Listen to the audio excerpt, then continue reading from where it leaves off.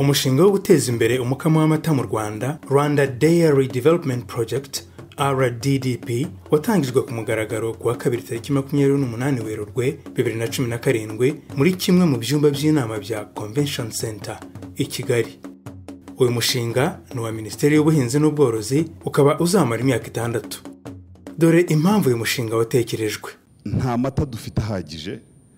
Burya amata tuyagira ahagije kuva mu kwezi kwa 2 kugera mu kwezi kwa 6. Iyo birenze aho ngaho kwezi kwa 6, amini kwa 7, kwa 8, kwa 9, wakwibaza ko nta borozi bari mu gihugu. No kuzamura productivity, tukagira inka zikamwa amata menshi aho kugira ngo tugire nyinshi zikamwa make. Nubwo ubworozi bwacu bw'inka z'amata bwagiye bugaragaza yuko bugenda buzamuka kubera gahunda nyinshi zashyizweho na leta, zirimo ukuntu hagiye haza amatungo yandi mashya, amaraso mashya muri iki gihugu y'inka zitanga umukamo.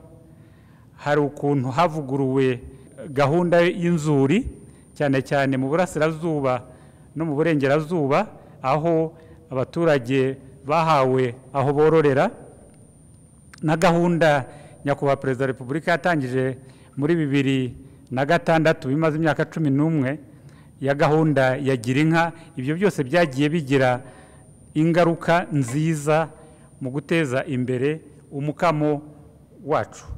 Hanyuma ariko hari ibibazo byinshi bigaragara. Niyo mpamvu rero twatekereje yuko tugomba kongera umukamo tukabikuba inshuro nyinshi zishoboka. Ibyo binajyana na politiki y'ubuhinzi n'ubworozi dufite mu Rwanda. Igice cyayo cya mbere kivuga ibyo ngibyo byo kongera umusaruro w'ubuhinzi n'umukamo cyangwa se ibikomoka ku matungo byacu. Uyu mushinga wo guteza imbere umukamo w'amata mu Rwanda, abuzitaho kurusha abandi ni abaturage babarizwa mu cyiciro cya mbere n'icya kabiri cy'ubudehe. Aha hakazaterwa inkunga abagera ku 100,000. Ni muri uru rwego hazatangwa inka 10,000 muri gahunda ya Girinka. Aya mafaranga ni inguzanyo ya leta. Inguzanyo ya leta yo kuvana abanyarwanda bayo mu bukene utangirira kuba bikeneye cyane.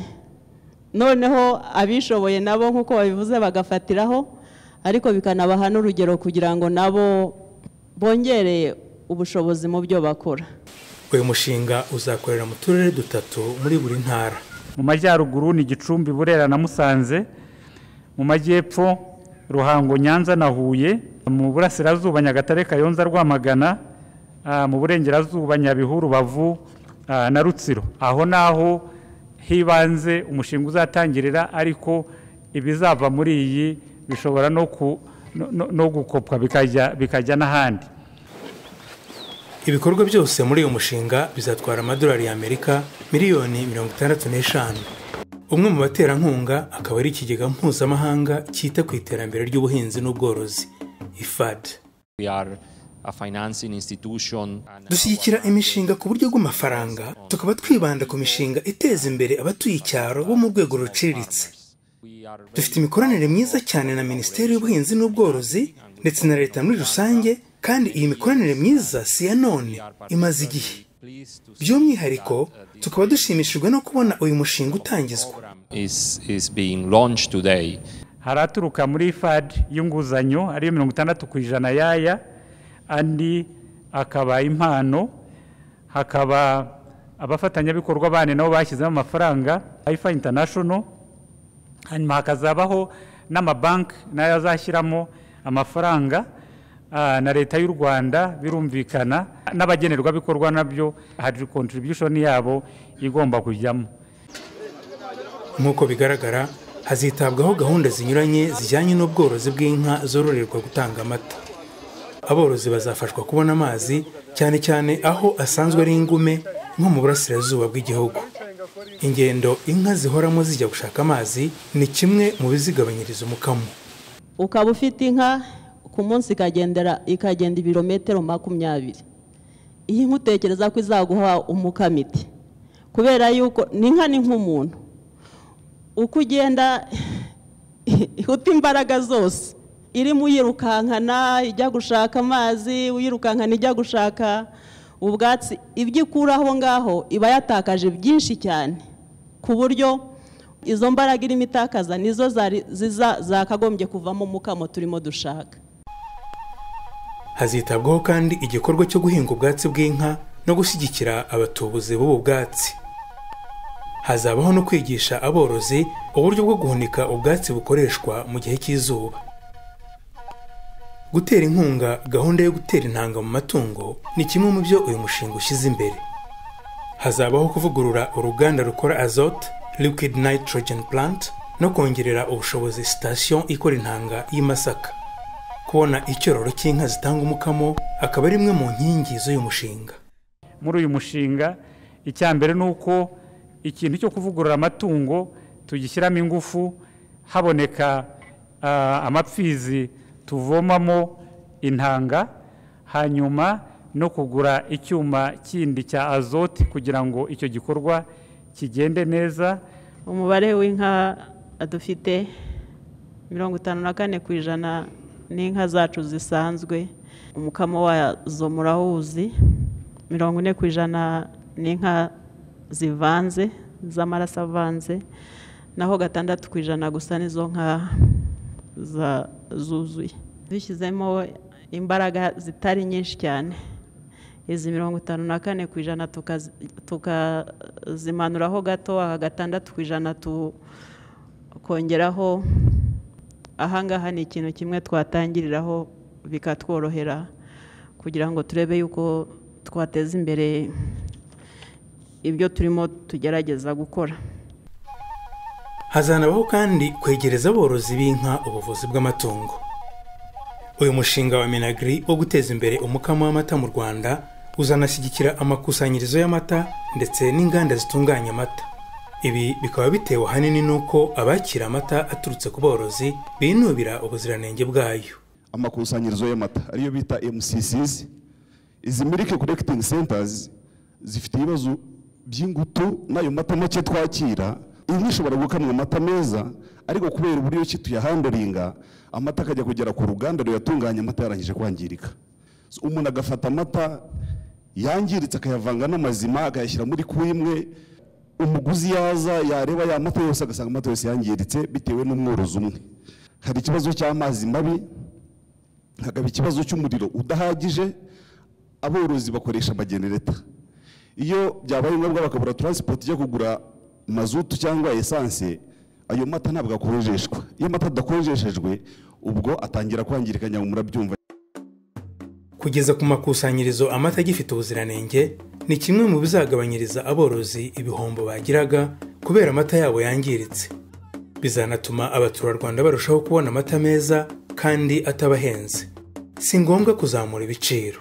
Kigaragara nuko duteganya ko tuzabona amata menshi ku mworozi, akaboneka ku nganda, akaboneka anyobwa.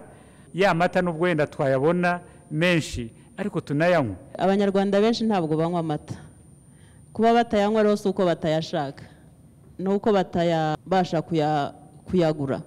Nibyo tuzakora market intelligence tunarebe n'ibijyanye n'ibiciro, ariko buri ibiciro binajyana n'ububasha bw'abantu bwo kugura. Kuko tugize dutya tukabijyana wenda ku giciro cy'idolari na 99, ubundi hafi aho ngaho litiro n'igice niyo bigura ahandi. Ngira ngo abanyarwanda bafite ubwo bushobozi bw'amafaranga angana atyo ku munsi ntabwo ari benshi cyane. Ku bijyanye n'ibiciro bikanga aborozi, umuyobozi mukuru w'ikigo cy'igihugu gishinzwe guteza imbere ubuhinzi n'ubworozi asanga bitagombye kuba ikibazo. Ubwo rero igiciro ukuvuga ngo nabyo ubwacyo kizakemuka. Dufite ingero nziza, Gicumbi ni model nziza duhora tanga urugero. Rwose level organization yaho itanga icyizere ngo n'Inyange babivuga ko Gicumbi iri very organized. Hari ikindi cya kabiri rwose bose bakivuze bati dushaka ngo tujye ku isoko, nuko amata yacu agomba kuba yujuje ubuziranenge.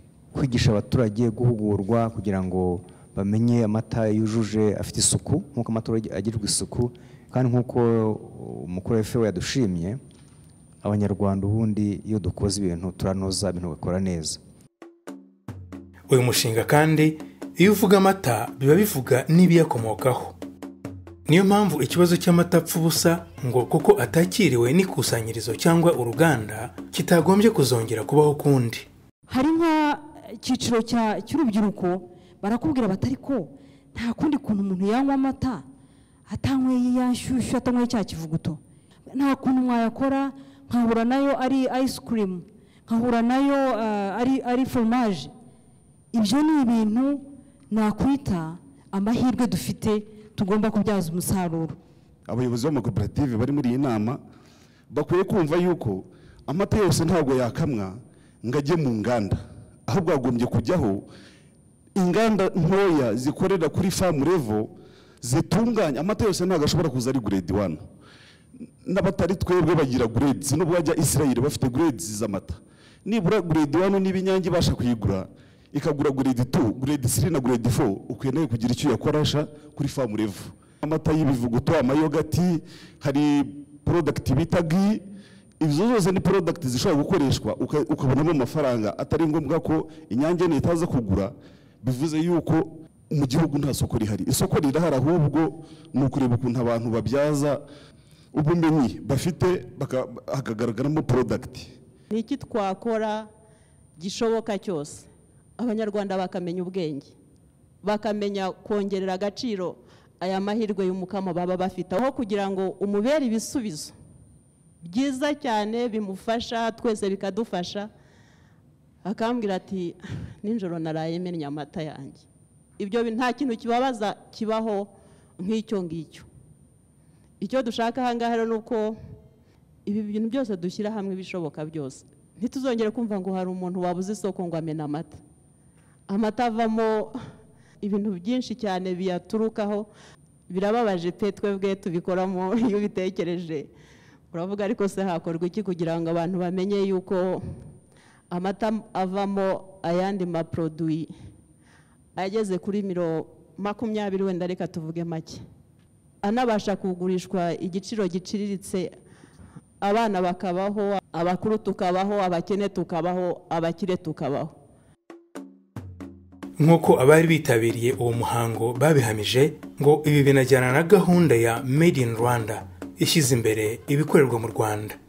Na leta yacu y'ubumwe irimo kugenda yagura isoko ry'imbere mu gihugu ku buryo n'ibyakorwa twabona naho tubijyana. Ejo nariho nsoma email yabo banyandikiye bambwira ngo bagiye kunyoherereza liste y'ibyo bazakenera ku ruganda aho nkorera i Burera. Bavuga bati turashaka koherereza liste yacu uyirebe kuko ikintu kijyanye na Made in Rwanda hano mu Rwanda kirakomeye.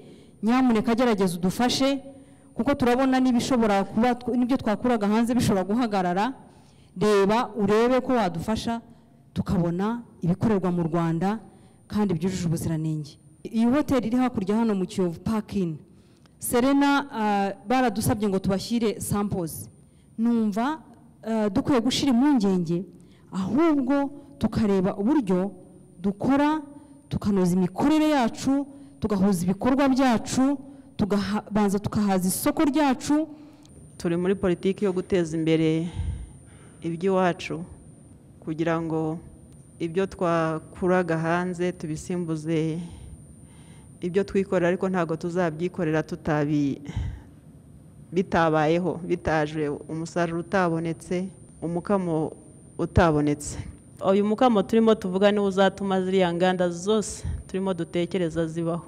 Inganda ziva muri ibyo ngibyo. Iyo umusaruro ubonetse abantu batangira kwiga icyo bawubyazamo. Iyo udahari nta bwenge bushya wiga bwo kugira icyo ukoresha. Ibikorwa remezo byo mu bworozi ni kimwe mu bizibandwaho muri uyu mushinga wo guteza imbere umukamo w'amata mu Rwanda. Ibi bizajyana kandi no kubaka ndetse no gushyira ku murongo inzego ziri mu ruhererekane rwo kuva aho amata aturuka kugeza ku muguzi wa nyuma wayo cyangwa w'ibiyakomokaho, icyo bita value chain. Abari aho kandi bahamije ko inkingi z'umushinga ziwushyigikiye ku buryo budasubirwaho. Mwabonye inkingi ya mbere yawo nitwa intensification, production and productivity. Ariko umushinga uragaragaza ko uzita ku bariya abantu bakennye ni ukuvuga ko ukize ntakwiye kuba mu by'ukuri afite ikibazo. Iyo uzamuye ugeze intensification ugabanya ibyo ushyiramo mu kugira ngo ubone buri litiro y'amata. Nicyo umushinga uzaba ugamije kugira ngo ufashe abo bantu batarafite ubushobozi ngo bakure mu bukene. Mu izina ry'urugaga rw'amakoperative y'aborozi wari uhagarariye urwo rwego yibukije ko bagize uruhare mu itegurwa ry'uyu mushinga, anashimangira ko bazakomeza kuwushyigikira. Twagize umwanya munini wo gusangira ibitekerezo mu gihe cy'itegurwa ry'uyu mushinga. Aborozi mu nzego zibahagarariye binyuze mu makoperative twibumbiyemo, hagiye habaho kugishwa inama no gutanga ibitekerezo ku mitegurirwe y'uyu mushinga. Twarabikurikiranye bidutera ishema ry'uko natwe twiteguye kuzashyira mu bikorwa ibikubiye muri uyu mushinga nk'uko inshamake yawo tumaze kwigezwaho. Natwe mu rwego rw'amakoperative dufite imihigo nyakubahwa minisita, aho mu cyerekezo cy'igihugu ko buri mudugudu wose ugombye kuba ufite koperative. Ibi rero turabisanisha n'aborozi bato baciriritse, aho bigaragara yuko bazamutse mu bworozi ariko nyakubahwa minisita ntabwo bagaragara mu makoperative. Twumva rero uyu mushinga uzadufasha nk'uko hari ingingo twabonyemo ibitwereka yuko bari aborozi bazafashwa kugana amakoperative cyangwa se gushinga amakoperative binyuze ku rwego batorwa imidugudu. Uwari uhagarariye ishami ry'umuryango w'abibumbye ryita ku buhinzi n'ubworozi FAO yagize icyo avuga kuri uyu mushinga. We are a partner to these initiatives. Uyu mushinga natwe tuwufitemo uruhare, FAO ikaba yiteguye kuwushyigikira mu rwego rwa tekinike kuko tubifitiye ubunararibonye. Twafashije mu kuwutegura, tukaba tuzakomeza nta kabuza no mu kuwushyira mu bikorwa. Aborozi bahagarariwe hano muri uyu muhango ndabashishikariza kwitabira imirimo ijyanye no kongera umukamo w'amata kuko uzabazanira inyungu ishimishije. Mupfa gusa gukora ibyangombwa bisabwa. Ikindi cy'ingenzi uyu mushinga uzitaho ni ukubaka inzego no kuvugurura politiki y'ubworozi mu Rwanda.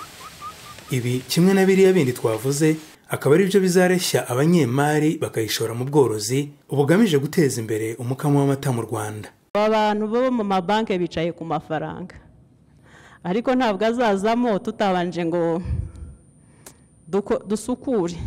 dusukure utwo turimo, leta ikuremo ibibazo birimo kugira ngo nabo babashe kwinjiramo. Impamvu batinjiramo nuko harimo ibibazo. Aya rero ni amafaranga yo kugira ngo ibyo bibazo birimo bivemo, noneho nabo babashe kwinjiramo kuko amafaranga yabo bayatungiye inyungu ntabwo bayatungiye kuyapfusha ubusa. Ariko dufite amahirwe yuko bari kumwe natwe byose twabyumvise. Amata ni kimwe mu by'ingenzi bifasha mu mirire myiza. Atuma abayakoresha babaho neza, akanateza imbere uwiyemeje kuyibandaho bya kinyamwuga. Ibyo nibyo twiteze nta kabuza mu gihe uyu mushinga uzaba usoza imirimo yawo muri 2022. Tuwifurije kuzagera kuri iyo ntego.